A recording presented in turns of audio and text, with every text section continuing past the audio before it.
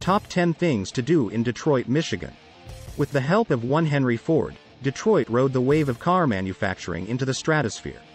During that time, it created impeccable buildings and developed a local culture that put it on the same level as other renowned American cities. With enough time passing, its exceptional museums have become more poignant, and there are now many interesting things to do in Detroit. Along with its gorgeous waterfront, it's leading the way for a new era of tourism in the Motor City. 10. Comerica Park. Along with Detroit's riverfront, Comerica Park is a summer institution. From late March to October, the beloved Detroit Tigers play their home baseball games right here. With the sun shining overhead, baseball, and hot dog, fans converge on the beautiful stadium to take in the American pastime. On your way to the stadium, you'll likely pass the team's Walk of Fame, a celebration of famous Tigers throughout the team's history. 9. Fox Theater. The crown jewel of arts and culture in Detroit is the elegant Fox Theater. It has an audience capacity of 5,000, making it the largest theater that remains from the Roaring Twenties.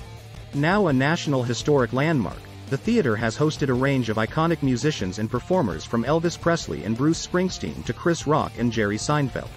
Today, you'll find a packed calendar of touring artists, comedians, and large-scale productions.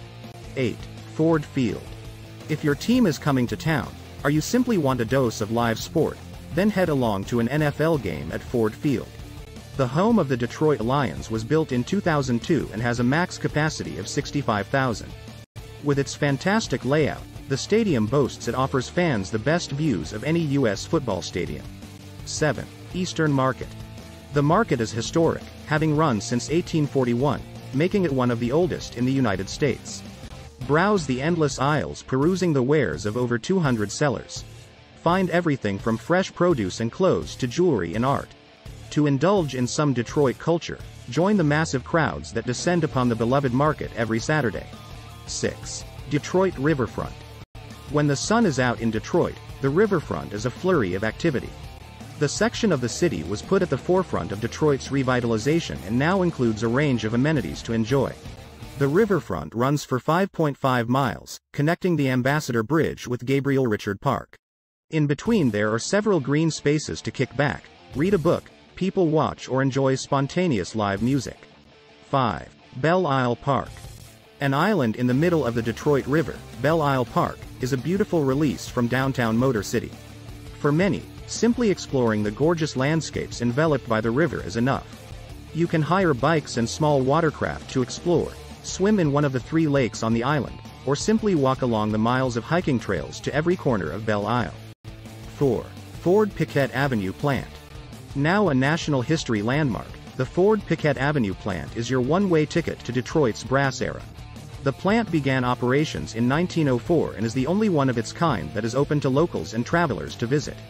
The Ford Piquette Avenue plant has a heady place in Ford history. It was the first plant purchased by the renowned car brand and was designed specifically to create Ford vehicles. 4 years later, Henry Ford introduced the Model T, which was built right here. 3. Guardian Building. Built in 1928 and complete the following year, the Guardian Building was seen as an astonishingly bold example of Art Deco architecture. The 40-story building has lost none of its opulent grandeur as it heads towards its 100th birthday. From the outside, you can admire its light orange bricks that contrast to a city of chromatic skyscrapers.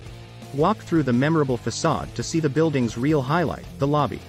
Like a scene out of a 16th-century church, the lobby has soaring ceilings with intricate mosaics and frescoes that run from side to side. 2. Motown Museum. In January 1959, Berry Gordy Jr. founded Motown Records. It was a nod to Detroit being the Motor City, and the record company would go on a historic run, elevating black musicians, from the Temptations to the Supremes. The Motown Records main office is appropriately called Hitsville, USA. Today, you can explore the role of the studio, its contribution to the wider Motown movement, and its place in American culture. 1. Detroit Institute of Arts. Set within a conglomerate of over 100 galleries, the Detroit Institute of Arts is an eye-opening collection of prominent works. The Institute has over 65,000 pieces of art on display that combine to explore ancient culture as much as the modern day. The thorough repository represents many regions around the globe, including the African continent, Oceania, and works from early cultures in both Europe and the Middle East.